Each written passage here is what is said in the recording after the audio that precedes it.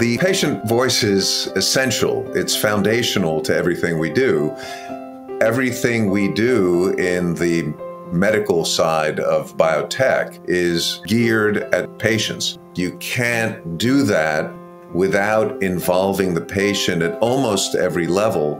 Innovation in the abstract doesn't matter, and insurance coverage in the abstract doesn't matter. What matters is, will we be able to develop the medicines that someone needs, and will they be able to get affordable access to it?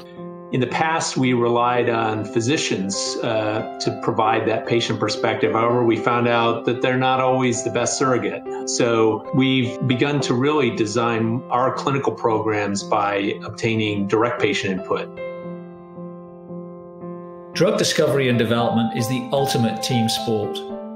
We wouldn't be here without the support of the CF community, the patients, caregivers, and healthcare providers. And as we broaden our focus to conquer other rare diseases, we're looking to those patient communities for our inspiration, for information, and the motivation that keeps us going. Within rare disease, we know that the path that so many patients are on is uncharted. And that is why we need to have the voice of the patient at the table. And we also need to make sure that diverse patient voices are also at the table, given the unique challenges and situations that we find within the rare disease community.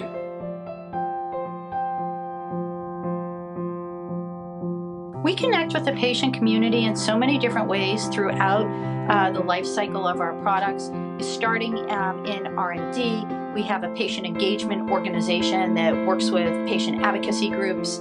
As we move through to commercialization, we work with advocacy organizations and patients to ensure that we understand their perspective, that we're meeting their needs, and that we co-develop different programs with them.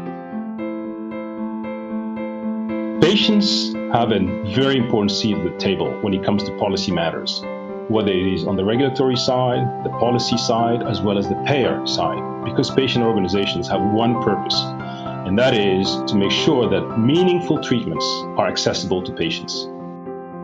So critically important that Bio takes up this mantra, takes up this goal to work with these patient organizations in a very hands-off, arm's-length fashion to assemble them, to bring them into one meeting like we're doing here at the Patient Summit, and to allow these groups to have a place where they can share ideas, share best practices.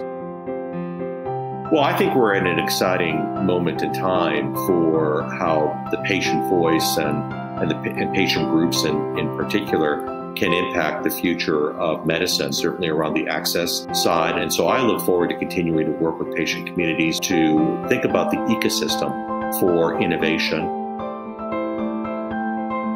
You know, I think people who look at the biotechnology, biopharmaceutical industry from the outside don't realize that for all of us, patients are our purpose.